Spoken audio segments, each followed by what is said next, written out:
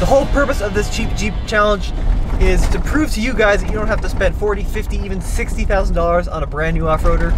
You can come out here and have fun with your 4-cylinder Wrangler. Hey guys, welcome to episode 2 of our brand new series, TFL's Cheap Jeep Challenge. And behind me is the brand new to us, 2002 Jeep Wrangler TJ that we bought on the last episode. And by the way, you can watch us buy it by clicking up here. And behind the camera is Tommy.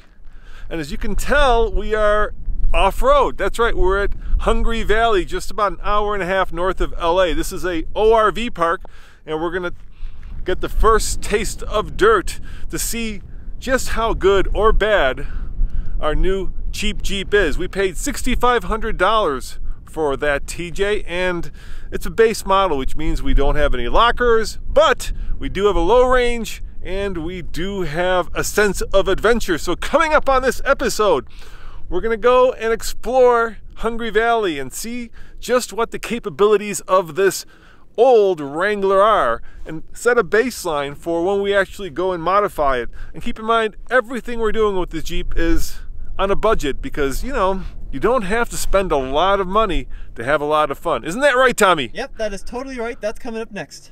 Underneath the hood of our little TJ here is about 2.5 gerbils. I mean, 2.5 liters worth of 4-cylinder power. That's right, this is the smaller engine of the two available in 2002. And honestly, none of that matters right now because we're off-road. We've got a proper low range on our 4-wheel drive system, and we have solid axles in the front and the back. This thing should be really fun off-road. Now, in terms of tires, they're actually wheels off of a Rubicon spec TJ. They're 16 inches, and the tires are 245/70 R16 all-terrains. It's a Michelin Defender tire. It's a fairly aggressive all-season tire, nothing too special, but this is the tire we bought on this Wrangler. This is a tire we're gonna use. Coming along the side here, you'll see inside automatic transmission, which is actually easier for off-roading. Once again, with the low range transfer case and us putting up and down these hills, it shouldn't matter too much. But this will, the hard top, because it's pretty cold out here outside of Santa Clarita, California, in the 50s or low 60s. Let's go run over camera and see what kind of underbody protection we got, because I don't think we have a lot. Not too much.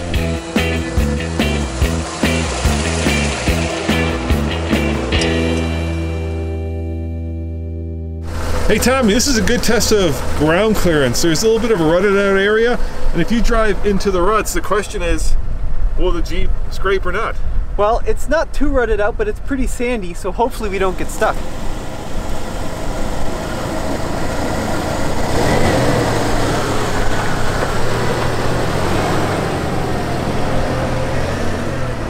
Nope, no hitting. Are you sure? Yeah. Felt like I plowed a little bit there. It looked like I plowed. Maybe the diff just a little bit. Yeah, I think the pumpkin just a little bit. Yeah, all right, let's try going up the hill. Yeah, let's try a hill. Okay, so got a little bit of a hill here. See how the traction and the low range gearing is in this Jeep. So I'm in low range, automatic transmission in the drive. So I'm gonna drive up here, stop right in the middle, and see if we have the low range torque to pull us up this hill. Okay, there we go. That's pretty darn steep.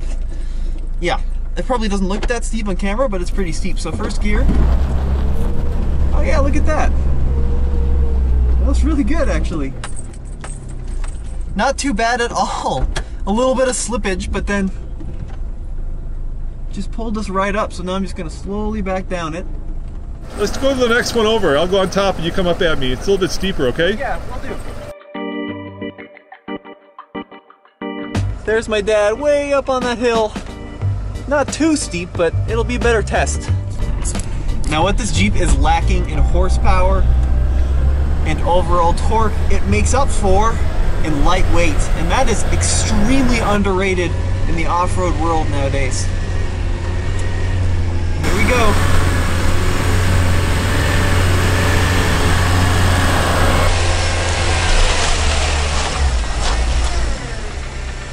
That wasn't bad at all. You want to try going down, see how the brakes are? Yeah, let's see how the brakes are. Alright, we don't want to flip it. This is steep enough and steep enough to... Maybe over here? Yeah, maybe you go down this one. Go this way, just right? I have no idea where this goes. The articulation here. Yeah, that's what I'm worried about. You're good. You won't flip, dude. Straight down, then you can come up and over. Come back and up and over, okay? The wheel is up in the air. The look on your face, Tommy, you're fine. It won't flip. You're going forward. Just making sure. Wheels in the air, dude. Okay, low. There you go. Range, first gear. Let's see how the brakes are. I'm gonna try to stop right in the middle of this hill. Oh, something went flying there. Yeah, good though. Look at that. It's geared low enough. Not bad at all. Yeah, there you go. Look at that. Okay, time to come on back up. Yeah, this is just a baseline test to see how this Jeep does. Climbing some pretty fun hills out here. We'll do some articulation as well, and we'll find a little bit more interesting places to go up and down, but this is just initially getting a feel for it. All right, here he comes. He's coming back up. Okay, here we go. Back up the little hill.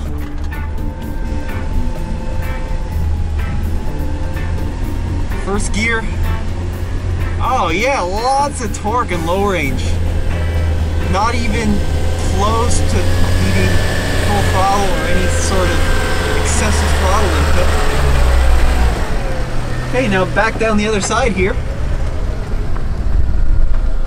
Hey Tommy, hold up. You know, I was just on the Ranger program. Yeah? This is harder than any Ranger program. Yeah, the driving, off-road. Anything in the Ranger, you know, straight over there. Yeah. Look, that looks like a really good test of articulation. You see those little hills? Yeah, let me jump in and we'll try that, huh? Yeah, those little berms. Yeah. It's a really good test of approach and departure angle. Well, let's go up the hardest one here. This one right here. Let me jump out and get you going out the hardest one. Yeah, let me get a little bit closer. All right. I have to walk so far. Okay, hold on. Oh, that's a pretty steep little hill. That is a pretty steep hill. That's a good test of approach and departure. Okay, here we go. Here we go. All right. Hold on, slow down. Oh, that's pretty good. Departure. Oh, you're hitting. Oh, dude, you made that look easy. Oh, too easy. That was awesome. You know, the greatest thing about buying a cheap Jeep, unlike the recent video we did where we took the 3 trucks to Moab and we were worried about them scraping, we don't care. Okay, here we go. Down the little approach, departure, breakover test. Keep coming.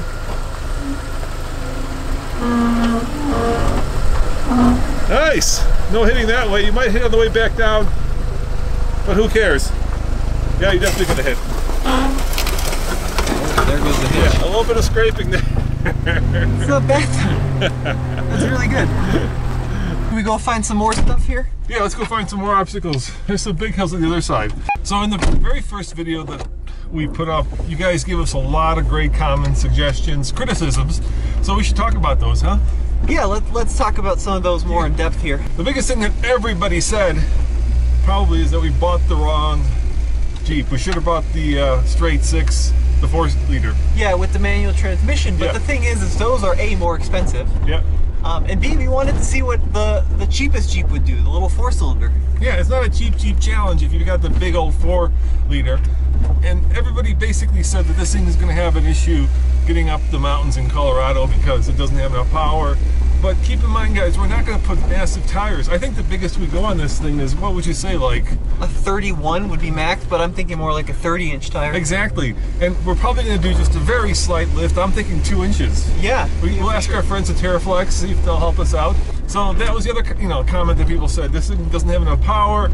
We should have got the manual, and we should have got the big engine. But once again, guys, we're trying to find a affordable Jeep. The new Wranglers are approaching 60,000 now. Yep. And not everybody has 60K to spend on a Jeep. So for 6.5K, I think you get 90% of the ability without 90% of the price. Let's say 70% of the ability for 20% of the price. You still get a Wrangler. Yeah, you still get a Wrangler, but the cool thing is the magic recipe here that everyone forgets with these little Wranglers. Yeah. It's all about lightweight.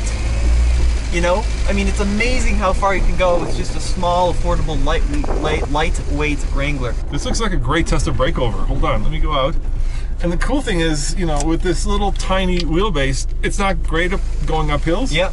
But it's really great at breakover. Yeah, for sure. Let me see if we can get breakover here. Okay, hold on.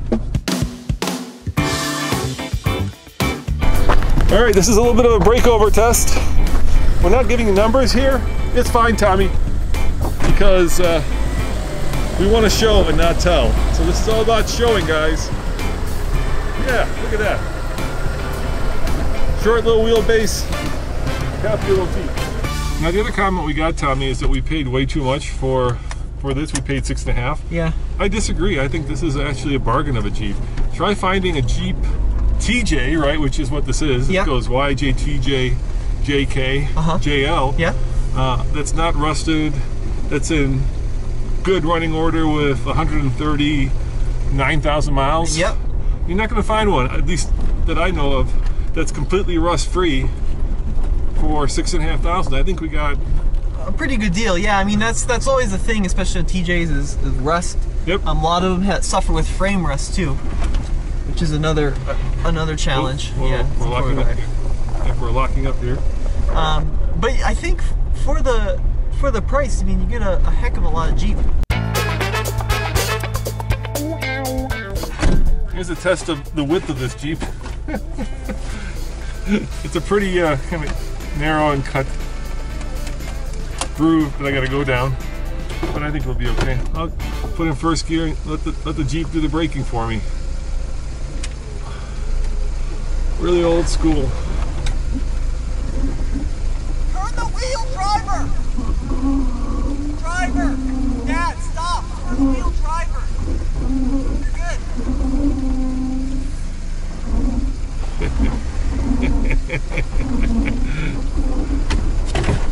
Whoa!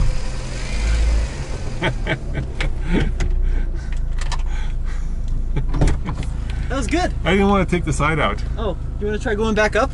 It's maybe a bad idea, Tommy. Might be a little too steep, but we'll try it. We'll try. It might be a little too steep. Here we go. All right, up the hill I go.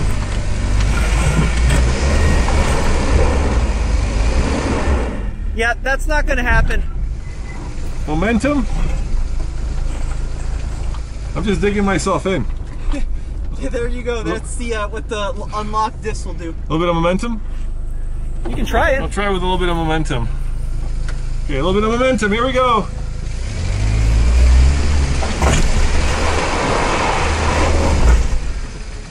And I got sand in my ear and came slipping back down. Well, there you have it. Tires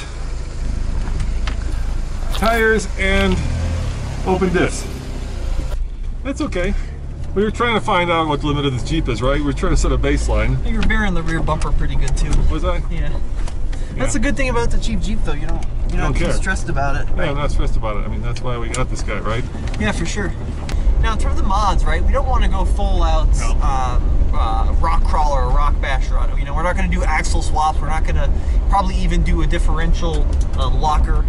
Maybe a lunchbox in the front would be good, but I doubt we're going to do that. Yeah, I mean, we want to keep this very affordable. We want to make it something that you guys out there can imitate for a super affordable price range. Yeah, you know, my budget for this build is a couple thousand, basically. Yep. Yeah, for a couple $1,000s, see how we can make this Jeep a little bit more off-road worthy, but at the same time, there's that thing that happens, and the more off-road worthy you make it, the less on-road worthy it becomes. And I know you guys hate off-road worthy, but basically, the better it gets off-road, the crappier it gets on-road. Well, and especially with the 4-cylinder, the bigger the tire you put, the more miserable it's going to be on the highway. Yeah, well, you're not going to be able to basically go on a road trip because it'll be too slow. All right, Tommy's going to do a bit of an articulation test here. And yes, all this has been done on TJs before, but not on our TJ. Okay, here we go. Which tire's going to come up? That this one. This one? No, this one's going to go down. Yeah.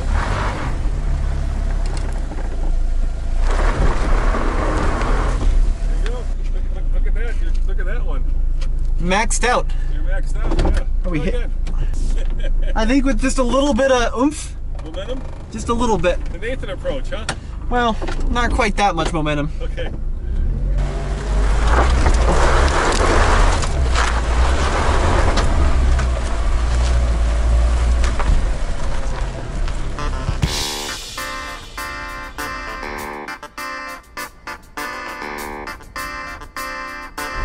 Tommy, are you happy with our purchase? Yeah, I'm actually super stoked. I mean, think all things considered. Yeah. I'm super impressed with how this Jeep is doing.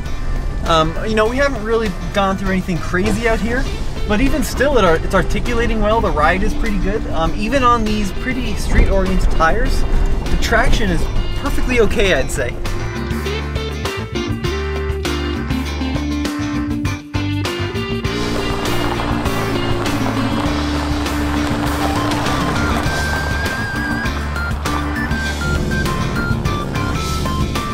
But can they go on-road, Tommy? Can they go on-road? Nope. And they cost a lot more than $6,500. Yeah, a lot more.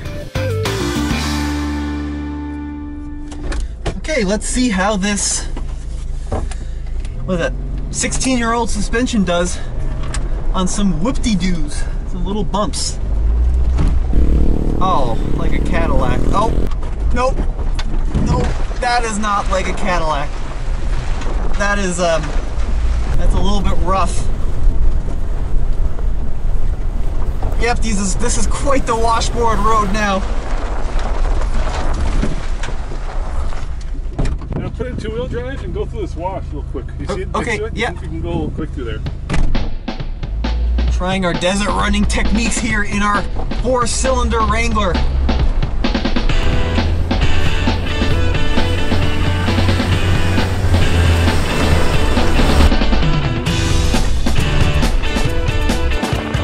Hard on the throttle. Oh yes. Back end swinging around majestically.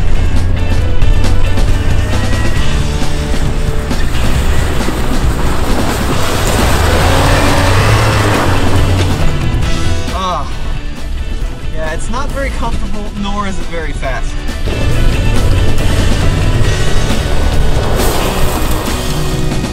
We're gonna do the burnout. Ready?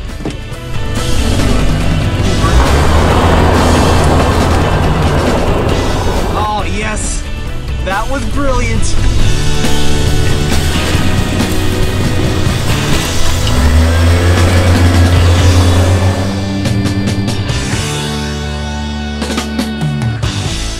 The high-speed desert running is not one of its fortes, I think. Yeah, it's funny, we were saying every generation, the Jeep purists always kind of whine about something, right? Yeah, so with the YJ, they whined about the square headlights. Yep. With the TJ, they whined about the coil springs. Yep. With the JK, they whined about the minivan engine. Yep. Actually, JL, though, doesn't have many Jeep purists whining at all. It's kind of stuck to the tried and true formula. But even though now we're three generations back from the original, from the current JL, right? Yep. It still feels like it's got that Jeep goodness, right? That baked in Jeep DNA that makes it perfect for this kind of stuff. Yeah, the apocalypse, right? This is a vehicle that you'd want.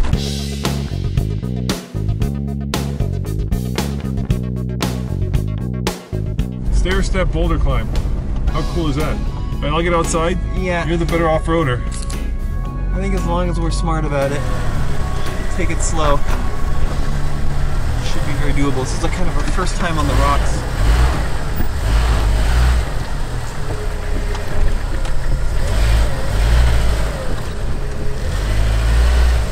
Oh, it'd be good if I put it into 4-wheel drive. Yeah, it would help.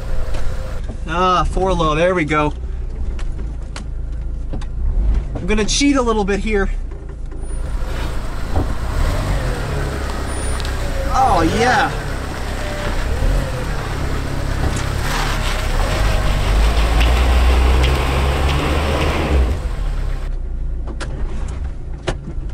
Those tires, Tommy. There you go.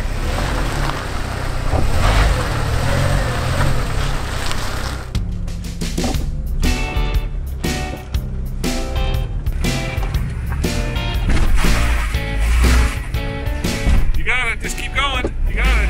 You're almost there. Nice. That was a hard hit.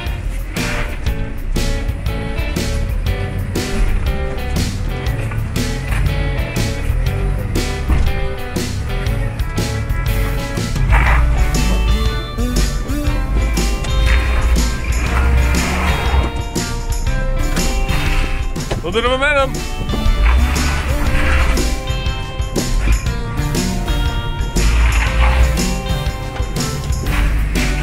Keep it going, don't stop.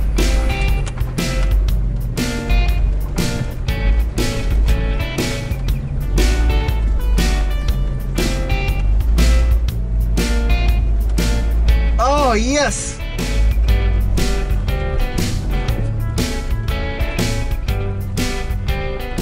Well, we did it.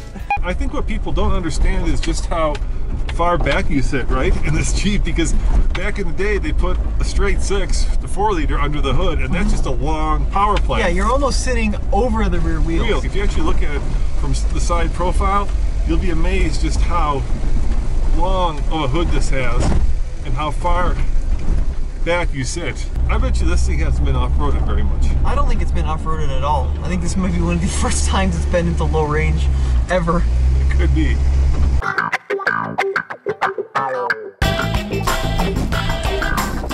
Okay, a little bit of a water pit here.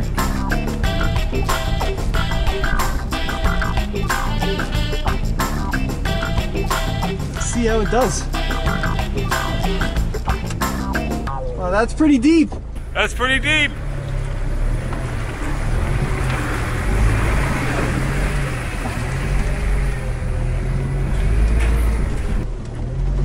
All right, go through the articulation part. Oh boy, articulation with no lockers. Sweet! My favorite.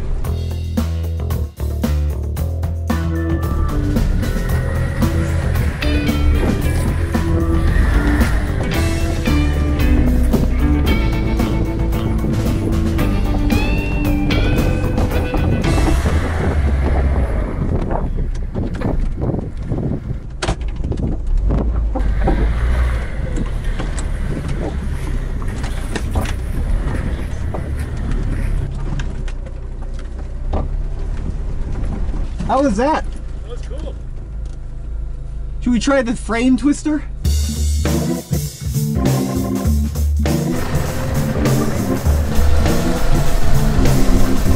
Frame twister, Tommy. Yeah, it looks a little rutted out, huh? You gonna try it? Sure. All right, give the frame twister a shot. How hard can the frame twister be here? It doesn't look too bad. Just some logs to begin with. Looks like at one time this was probably much harder than it is today.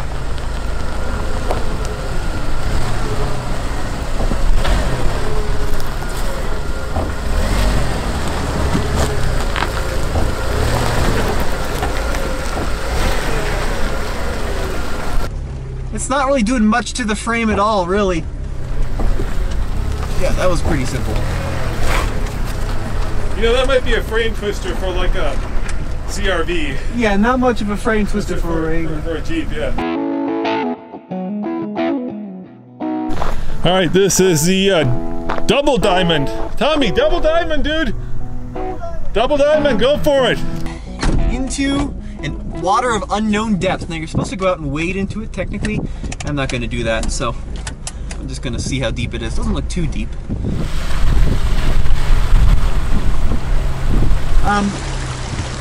Yeah, now it feels pretty deep.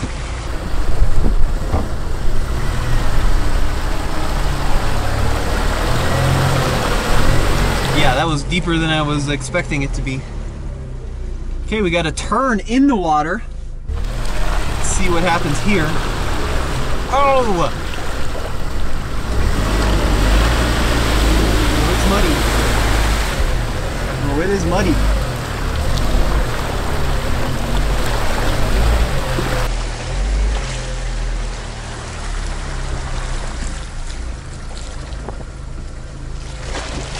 Wow! Wrangler's going swimming on his first day at TFL.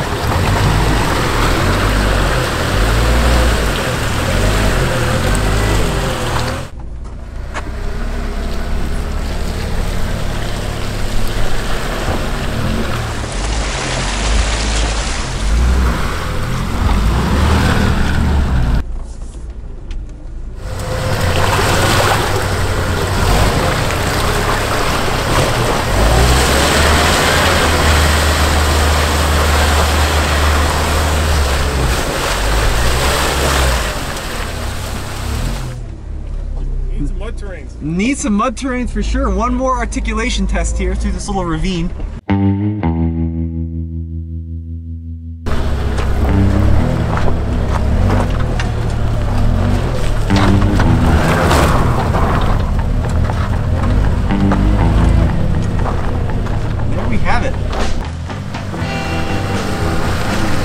All right, so did we get a good one? Oh, awesome. I'm really impressed at how it's doing off-road. Fun little Jeep. Yeah, but it doesn't do a great job of clearing the mud. No. No, these tires. Not so good. Not so good, no. They need a little bit more bigger knobbies. You know, this is a road tire. Yeah, this is a road tire.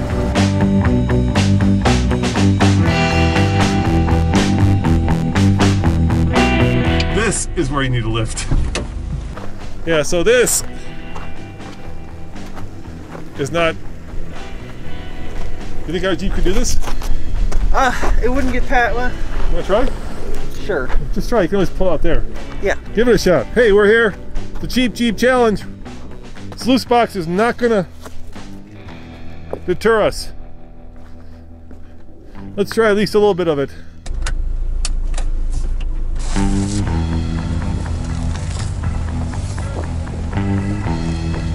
We're worried about slicing a tire.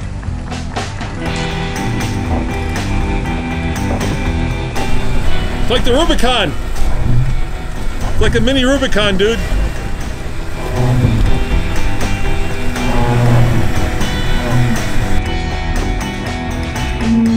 Should I pull off? Yeah, go on off. A little hard. Oh.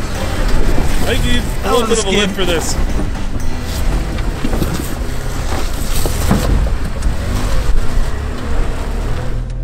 That was a little ambitious. You know, dude, normally I'd be like, let's do it. Yeah. But we still have to drive it home. Yes. I think it probably could do it, but I'm sure it'll do it. Yeah. yeah, it would bang up the underside a lot. Yeah, we have to drive it home. For sure. Yeah. So Tommy, I think it's time to head on home. So next time, a 1,000-mile road trip from Los Angeles all the way to Boulder, Colorado. We'll do an MPG test. We'll see how it goes up Vail Pass, I-70 at the Eisenhower Tunnel. And that's all coming up next. And we'll see if we can actually make it.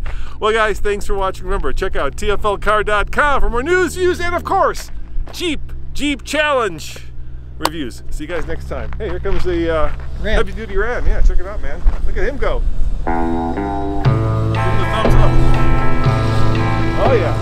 I think he's got a few more torques. A couple more torques. Yeah, a few more torques than we do.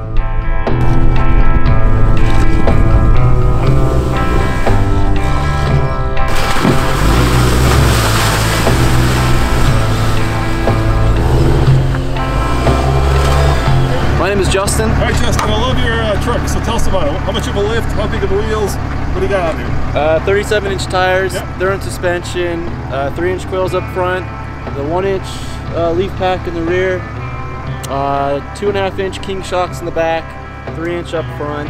It's got a 2nd gen 365 turbo. Wow. And dude, you're like triple black. This truck is all black and you're all black. Yep. We'll take you to the tunnel, man. All right. The tunnel of death. All right. Go for it.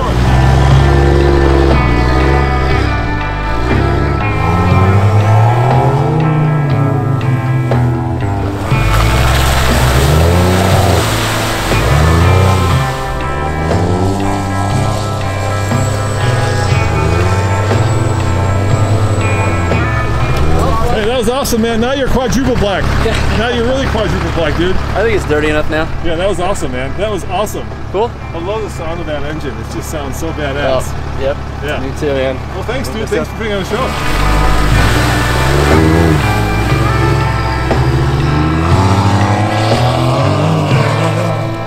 Best part about that, I don't have to clean it up or stand in the dust.